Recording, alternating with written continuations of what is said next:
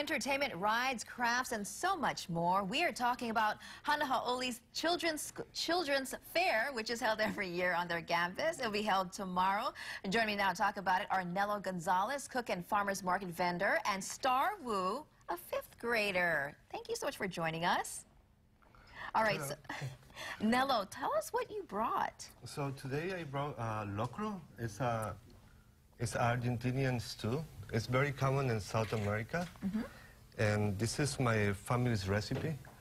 So let's try to share with the family and in the community. Now, I know it is a family recipe, but can you give us a little insight into what goes into this? Inside they have kabocha pumpkin, corn, pork,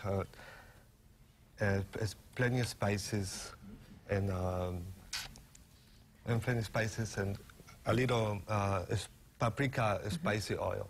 Very hearty. Now, Star, you're a 5th grader at the school. You brought some crafts that will be sold there? Yes. What kind of crafts? Well, these are sewing things that I made, like pillowcases, blankets, bookmarks, and pillows. Okay, and the money from the craft sale is going to?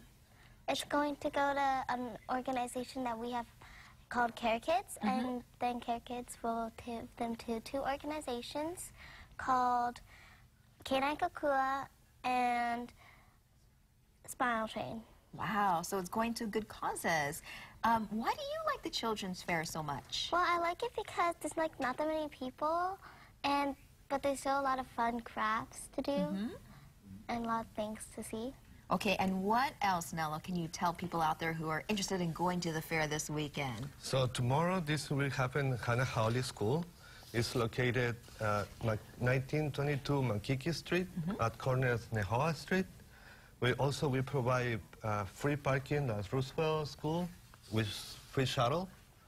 So we will have plenty food booths, entertainment, rides, pony rides, games, music, and much more.